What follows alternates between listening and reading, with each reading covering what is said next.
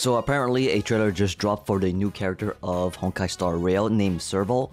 I'm gonna do a quick reaction to the character trailer because I mean I tend to do this nowadays, so I might as well do this for Honkai Star Rail as well. Alright, so once again we're talking about Hoyoverse, so I'm going to expect OST to be a banger. Honestly, I haven't seen much of the character because all I know is that she's like a blonde female character with a guitar, and that's about it. I'm assuming she's like an electro or lightning character. So it's gonna be a really quick reaction, so let's go ahead and do that.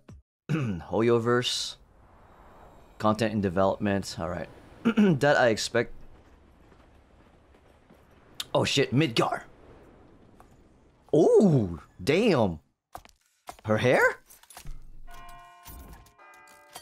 I like that. Keep up. I move at my own tempo. Oh damn, okay, the OSC is already hitting hard.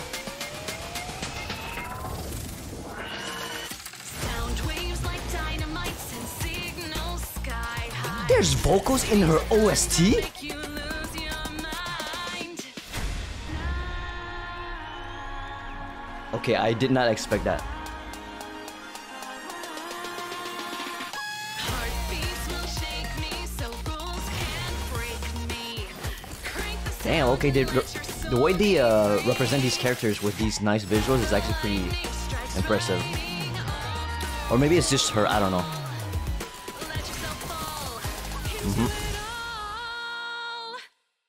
Damn, that was short, but really good. Well, first of all, I really like her appearance, especially her hair behind. You see at the end of her hair is like bluish. I also like how she's dressed too. She's like a bit of punk or rock, which actually fits her her aesthetics and her weapon, which is a guitar. I really like how stylized Mihoyo made this trailer. I mean Hoyoverse, my bad. I was mostly impressed about the visuals, if anything, rather than the actual animation of her gameplay. I don't know if this world is like hologram or something, but the way all the objects appear in the world is like as if it was digitally made.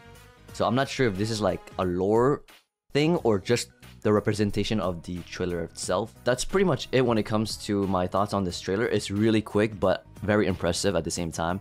Can't wait to use her. I'm not sure if she's in the closed beta, but I don't think so because I haven't seen her name. Wait, was she in the one of the summons in the closed beta? I don't remember. But regardless, I'm going to play the closed beta right after this.